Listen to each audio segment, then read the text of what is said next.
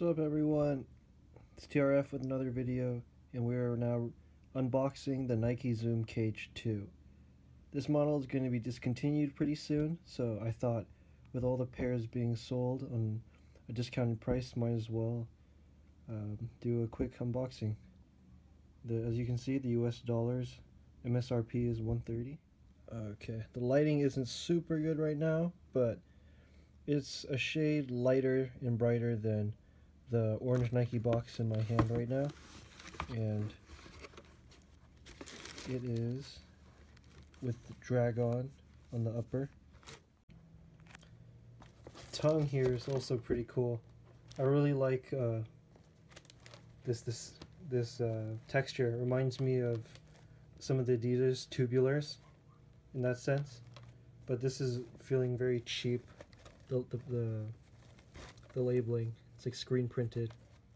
Yeah, but honestly, I'm kind of sad that I'm basically going to try the shoe for the first time when it's getting discontinued and the new model's out. I like this shoe. It looks sort of bulky on feet, but it also looks pretty productive in the sense that it gets the job done by its looks. I don't really know yet. That's kind of why I'm doing this playtest and unboxing.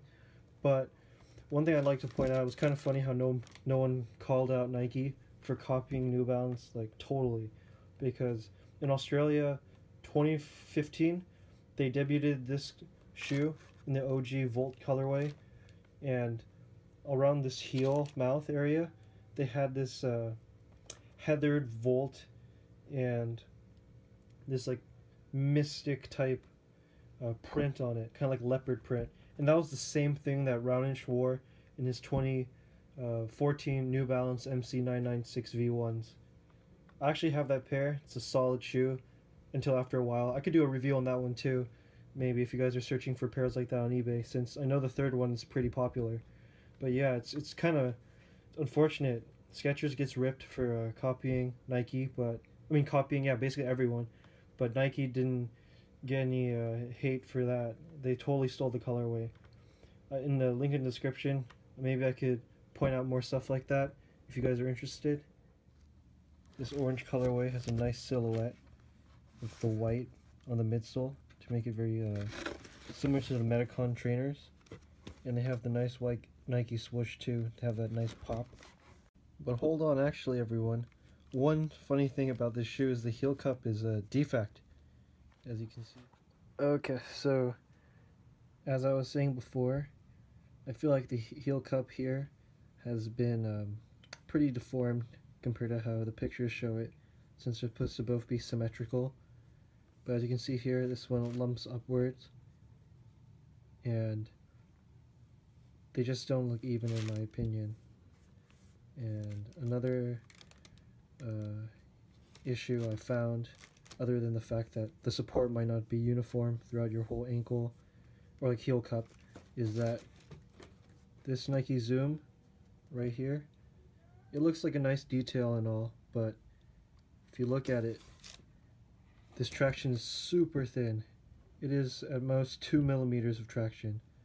I think that's totally not enough when you want to play tennis. And this thing is basically supposed to be like a part of the heel, the midsole part, like this, but in actuality it's going to be basically the outsole in this case. A lot of it's going to get burned through when you wear it down. Oh yeah, since I haven't really had any Nike tennis shoes before with a warranty, I didn't know that the cards are specific to the Zoom Cage 2. It's cool that Nike specializes for that. They actually make an effort to print it out. They actually emphasize all the words in bold too. I don't think this card's the main reason why this card isn't too important. It's primarily because they care about the shoe. Honestly, they want to know if you can wear through the shoe, so that this foam aspect that's on the other side, the outside, is visible if you want to use this warranty. So you just gotta wear through this thing and you'll be good to go. If you honestly need a card, I could Xerox this maybe and post it on my channel in the link in the description below. Please comment if you need that. And honestly, I think this shoe will last me maybe 2 months, 3 months, depending on how long I play. The outsole isn't too, like the threads aren't too deep, so I don't think they can withstand the hardcore too long. Okay, so one more thing I also wanted to hit up on is the texture of this shoe. A lot of people say it's very comfortable, but I just like to point out similarities of it across to different models, even from different brands, in fact. Like, this aspect here on the medial side, it doesn't look very protective. There's no really any grip on the hardcore if you were to like place your foot on it, but it's very sturdy. If you press on it, you can't really indent it, unlike the rest of the shoe. This shoe is generally pretty sound. It reminds me of Wilson Rush Pro met a Barricade, honestly, because the material seems very modernized, but I just hope that my toe won't... I know it's very thick here, but I just feel like my toe might rip this open. And one little detail I want to point out, see if we can get this on. There's like little perforations. I'm not sure if the camera can pick it up, but yeah, there's little perforations right over here. It's pretty cool. Hopefully that actually works. I have no idea if the tip of my toes need it, but you never know. And yeah, but personally, I bought this shoe because I actually got this for only $60. Crazy, huh? Considering that a lot of the cheap end models for Nike are typically 50 or 55 actually. So you just pay $5 more for a shoe that retails over double, if not the same price. And yeah, I thought it was a very cushioned looking shoe. It's supposed to be very comfortable. It looks kind of like the Metacon trainer, honestly.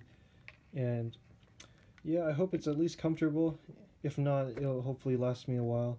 But all in all, the voucher, which is supposed to be $130, the MSRP that it retails for full price, will be a good compensation, and maybe I can get a pair of Vapors or even try the Ultra Reacts that cost pretty high up there. So yeah, I'll make a follow-up video pretty soon, hopefully. And thanks for everyone who watched. Please hit that like button and subscribe. I have a lot more content that I'd like to post, but your support's really important. So that's all. Thank you so much.